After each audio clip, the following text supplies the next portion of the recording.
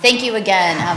Attendance has been tremendous at this event, and we really appreciate it. And really hope you can stick around for networking, because we'd love to mingle and expand your networks. And today at this panel, right now we're going to talk about legal matters, advisors, how to structure your company, how to structure your boards, and really piggyback on a lot of what the panel was talking about earlier this afternoon, in terms of to quote Clifford Holcamp, no wonky terms. So maybe our a panel of attorneys can talk a little bit more depth about what are some of the standard terms and what types of things should you avoid, because when you do have an angel investor interested in investing in your company, it is hard to turn that money down.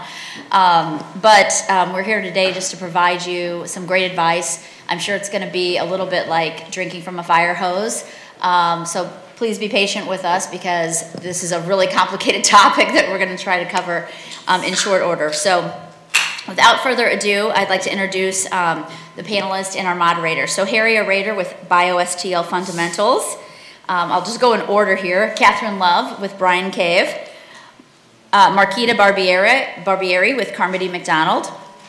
Andrew Special with Pulcinelli. And Gita Rao Sant with Washington University School of Law. So thank you very much. Harry, you can take it away. Okay, Michelle, thanks very much. So I like to get a little bit of a sense of who's out there first. So hands in the air, please. How many of you are involved in startup companies right now? Okay, that looks like a third. How many are thinking about it? And how many have decided not going there? Nobody. All right, so everybody's open-minded. That's good. At least we're in the legal topic. Yeah. And you came to a legal conference, so good. So that's a wise thing to do. Welcome. As you heard, we're going to be the Legal Matters panel. I am not a lawyer, but I'm sitting up here with your new best friends, because you're going to find it surprising to hear a business person say that lawyers are actually a good thing. But when you're starting a company, you really do want to start off right from the start. I'm going to come back with a story in just a minute, just an example of that. But anyway, so Catherine is going to cover business formation. Marquita is going to cover the talent pool and how you establish a legal relationship with your board, advisors, and ultimately employees. Andrew's going to talk about the whole valuation exercise in a company and how that's done and when and why. And then Gita is going to talk about how to get in touch with and work with lawyers. So those are the topics that we're going to cover here today.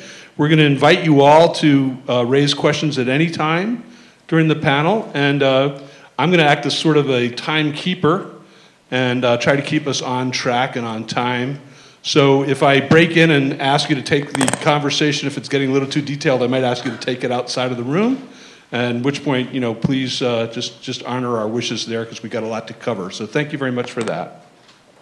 So I'm Harry Rader. I'm a serial entrepreneur. I've started 10 life science companies with more or less success. About 5 of those are ultimately going to exit. 3 are either in the money or have exited already.